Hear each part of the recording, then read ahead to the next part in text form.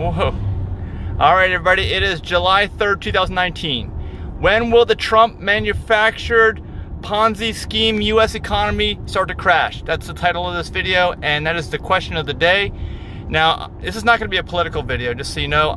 I don't get into politics, and I think in terms of, I just looking at the economy, and in terms of the economy, Trump has done an amazing job of slashing costs every which way, and of course, he's been a successful and unsuccessful, but also successful independent businessman, so he knows how things are run, how things work business-wise, and he knows that the success of his presidency is also really tied to how the economy is doing. So he has done everything he can to make the economy work while he's in office. I think we've got like record unemployment levels, we got full employment, low interest rates, stock market records, like, you know, returns year over year, just done amazing over the last 10 years. If you think about it, I mean, I can't believe this market has continued to go. My prediction would have ended like 3 years ago, but that was right after he got in the office, I think, or right before. I can't remember, but either way, it's done an amazing job, and I think we even hit record highs today in the stock market. Like, there's a bicyclist here. Let's see what autopilot does. It sees it there, but it didn't do anything. Oh my gosh. All right, but this is not an autopilot video, although, all right, I'll make that into a little clip, okay, so you guys can see that. So you're watching this clip, that's it. Autopilot does not work right for cyclists. It sees it, but it didn't really do anything, and if it did, it was too late. I would have run that biker over. Let me know your comments about that. But anyway, in terms of the economy, it's done great, like I said, but interest rates can't stay this low forever. They're going to go up, and when they do, the stock market is going to crash potentially by half, 50% of where it is today.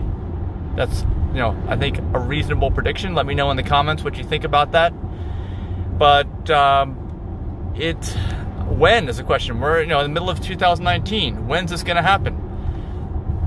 Well, I don't know. I don't have a crystal ball, but I would say it probably is a safe bet to have cash money on the sidelines. Get out of the market.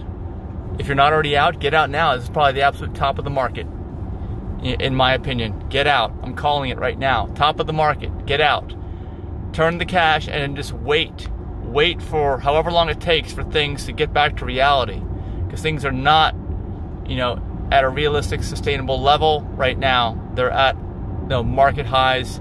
And you know what happens when you hit highs? You generally will start to fall, especially when you've hit highs year over year over year like we have. There's always expansion and contraction. There's always highs and lows, good and bad markets. And I got a big dump truck behind me. I sure hope it's not going to try to pass me. This person is not going that fast. They're going right at the speed limit.